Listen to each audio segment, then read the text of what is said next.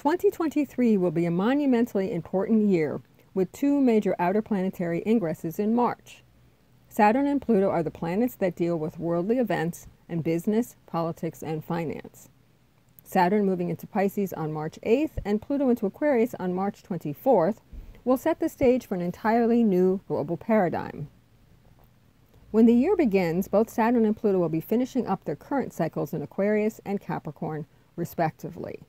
January will also feature three planetary stations, Mercury, Mars, and Uranus turning direct, which will more permanently leave the past behind. While more detailed analysis will be presented in later monthly episodes, the movement of the heavy concretizing planets, i.e. Saturn and Pluto, will signal new historical and social cycles, as well as a different trajectory for mankind. While Saturn's cycle of 2.5 years is much shorter, its move into Pisces, the last sign of the zodiac, has a very elegiac feel.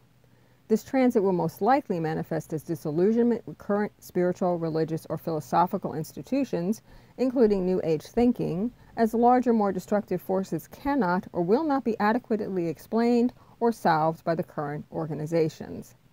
Additionally, a sense of being left behind by the medical establishment, whose now main co-opted reason for being is pharmaceutical profit enabling, may bring a sense of loss, victimization, or depression. Previous Saturn and Pisces cycles also revealed changes and reformations in religious institutions, with one such example being the creation of Vatican II in the 1960s. Pluto in Aquarius will be a much more dramatic and potentially destructive cycle lasting 20 years, whereby the use of certain technologies will prove to be extremely anti-life. We will be wrestling with the titans of technology and the military and financial surveillance state in an effort to remain fully human and non-hybridized. Now, while these energies might sound challenging and scary, to be truthful, we as souls decided to incarnate in this moment in human history, to either stem the tides of mad science and distorted groupthink, or to be assimilated into the Borg.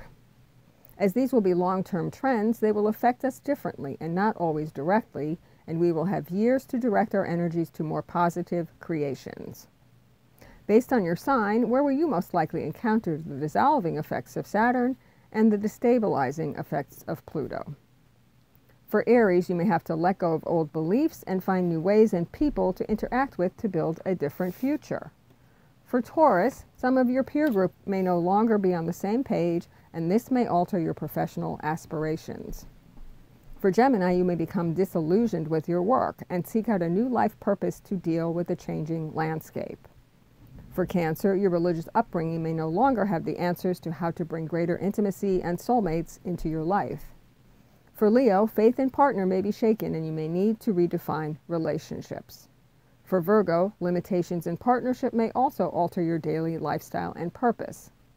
For Libra, your old life is disappearing and there will be a thrust toward an entirely new form of creativity. For Scorpio, when if romance fails, you may decide to live life on your own terms. For Sagittarius, you may have left your old life behind and are seeking a new community. For Capricorn, you may experience depression or endings around your family, and this pushes you to develop new skills. For Aquarius, certain financial avenues may be closed to you, and you may need to reinvent yourself. For Pisces, it feels like one chapter of your life is over. Think back to 1994-95, and you must dig deep to discover new potentials for your future. So as 2023 begins, there will be a vestige of the old life, but once we move past the retrogrades in January and onward into March, we will have a sense of what the next few years and next 2 decades have in store for us. This will be a long process with many nudges along the way. Let go willingly of what no longer works for you or has died, and seek the seeds of a new path within the ashes. I'm Med Astrologer Patrice Kamens.